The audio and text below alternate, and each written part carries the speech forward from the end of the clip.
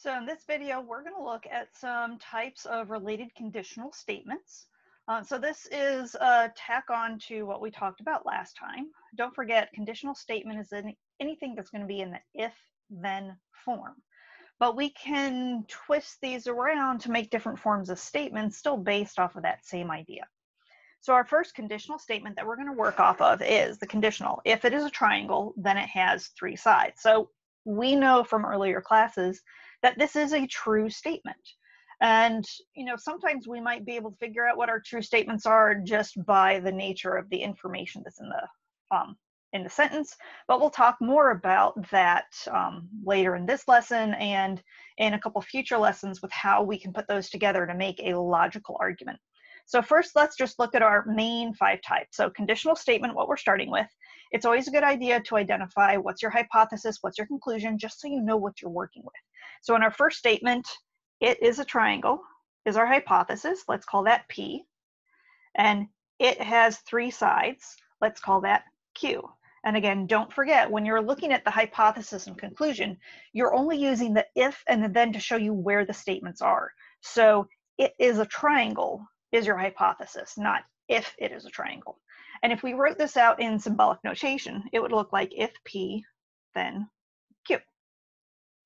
So our inverse is when we actually negate both sentences. So in symbolic notation, that's going to look like not P, arrow, not Q.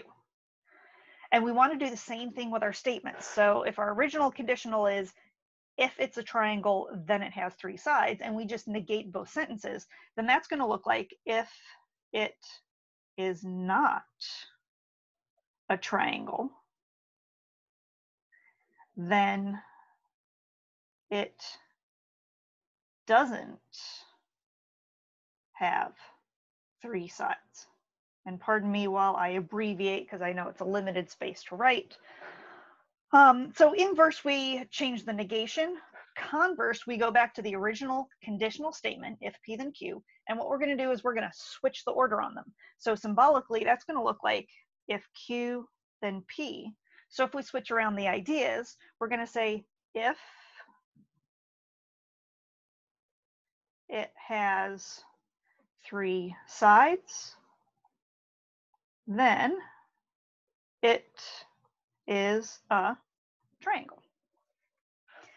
Contrapositive, we actually do both of those actions. So we're going to switch it and we're going to flip it.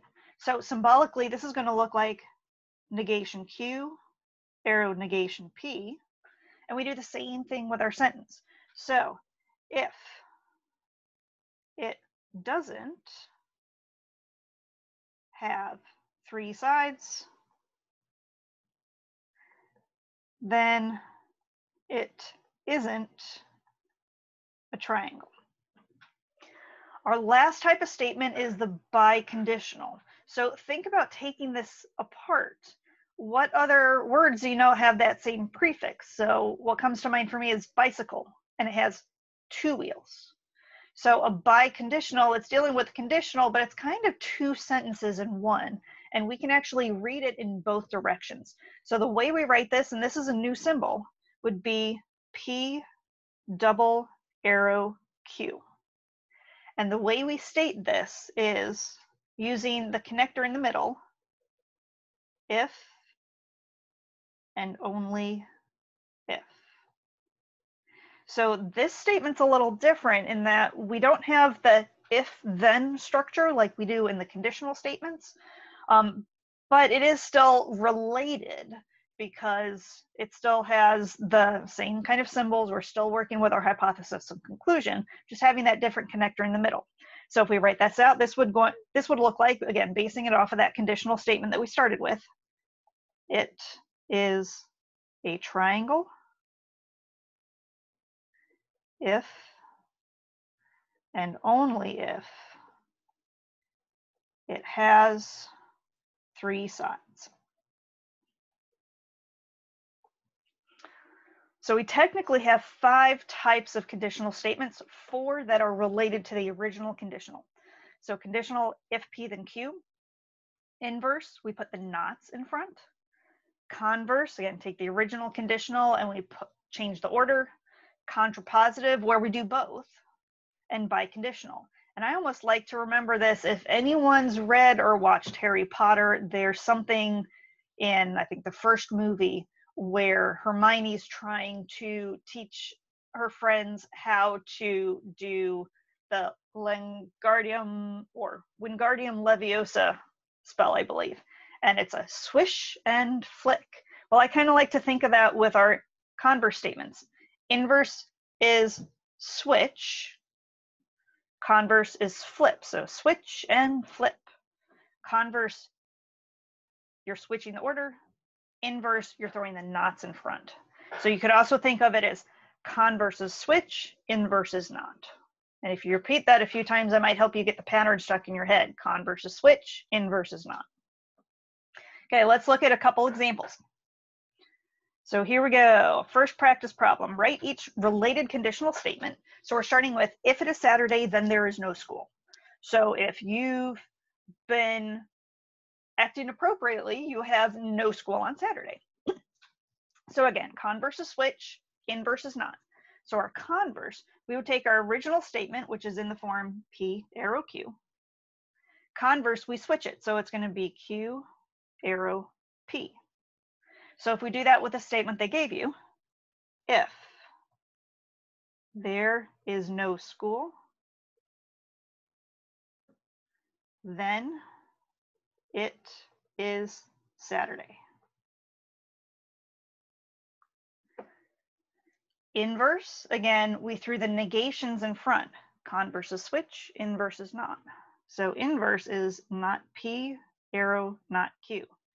Be very careful. You always want to go back to the original conditional statement before you start doing any of your rewrites. So I'm still always going back and comparing it to the, if it is Saturday, then there is no school. So inverse, if I negate the first statement, it's going to say, if it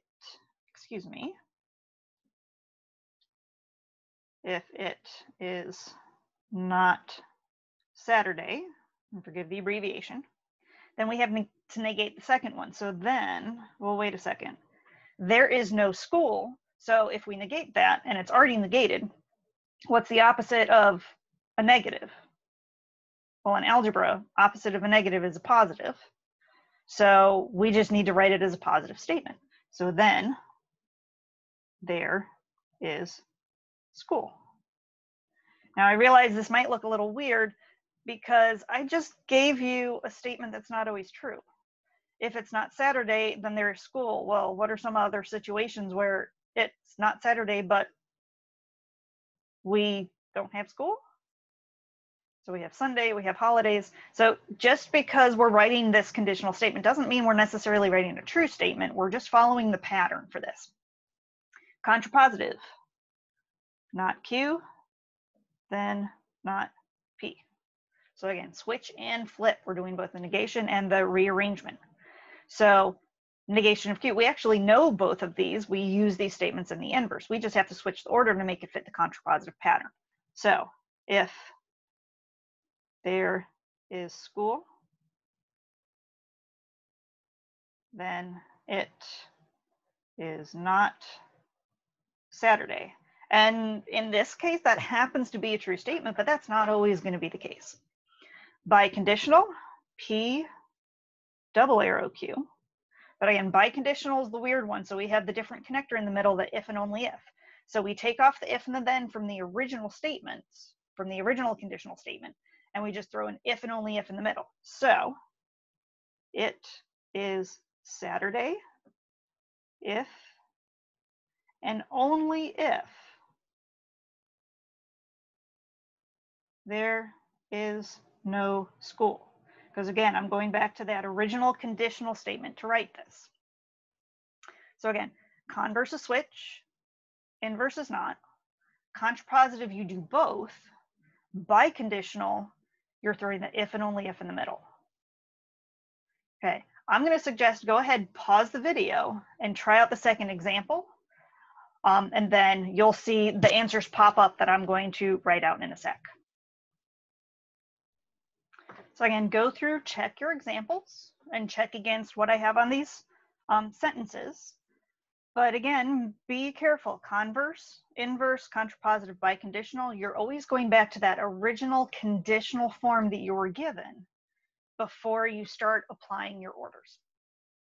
Alrighty, so the question below says, are these true statements? So this piece is actually a bit beyond some of what we need to talk about in geometry.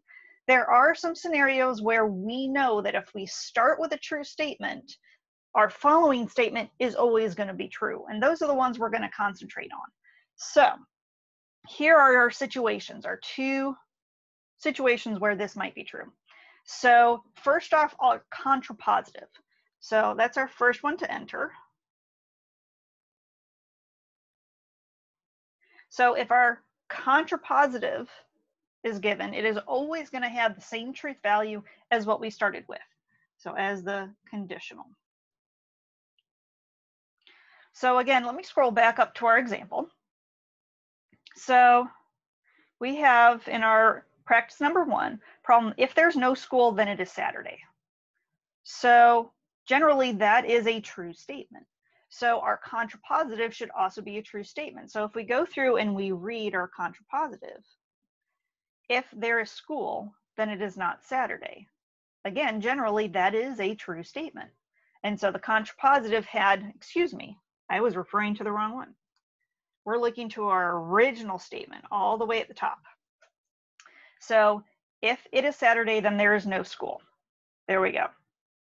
That is absolutely a true statement in most situations. It has the same truth value as contrapositive. Okay, let's try that on, or check that on question 2 as well. Let me change my color. There we go.